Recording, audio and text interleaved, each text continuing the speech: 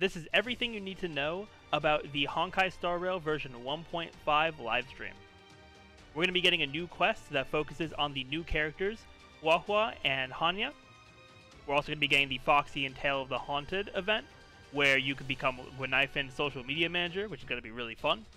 We also, for new characters, we are going to get the 5-star character Huo Huo, who is a healer that can also buff her allies. We're going to get the new 4-star character Hanya, who is a support that can also debuff the enemies to make them take more damage.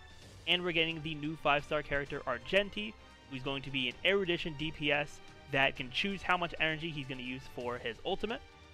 And in addition to Argenti, in the second half, we're also getting a Silver Wolf rerun banner, which is going to be very exciting for a lot of players. Then in terms of some events, we are getting a new Boulder Town Super League event, so hopefully it'll be better than the one we got back in 1.0. We're having a photography kind of event for March 7th. We're also going to be getting World 8 of Simulated Universe, where we get to once again bully Yang Jing. We're also getting the Planar Fissure and Garden of Plenty events coming back. Then in terms of companion quests, we are only getting one for Argenti. Then in terms of other changes, we are mainly just getting some new voice lines and Forgotten Hall optimizations. And then last but not least, every player is getting a free 10 pull at the beginning of version 1.5.